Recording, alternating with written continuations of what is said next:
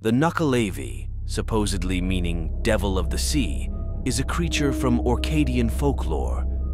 The name is a later corruption of the Orcadian name knoggelvi, which in turn seems to be a variant of the Nokk or Nuggle, and is thus related to the Icelandic Nykur.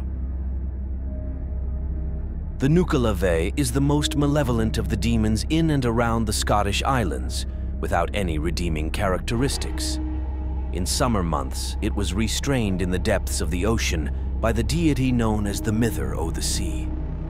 A unique and solitary creature possessing extensive evil powers, it can influence events throughout the islands.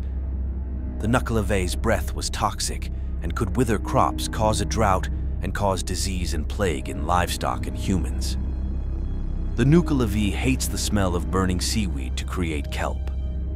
This will enrage the Nuckelavee, sending it into a fit of rage. Once enraged, he would kill fields of cattle, and the only person that can stop him is the Mither O'the the Sea.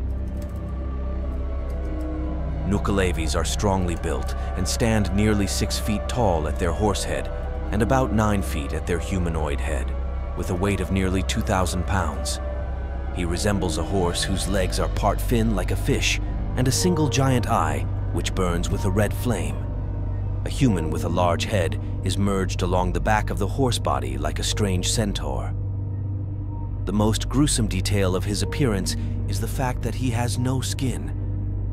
Black blood courses through yellow veins, and the pale sinews and powerful muscles are visible as a pulsating mass.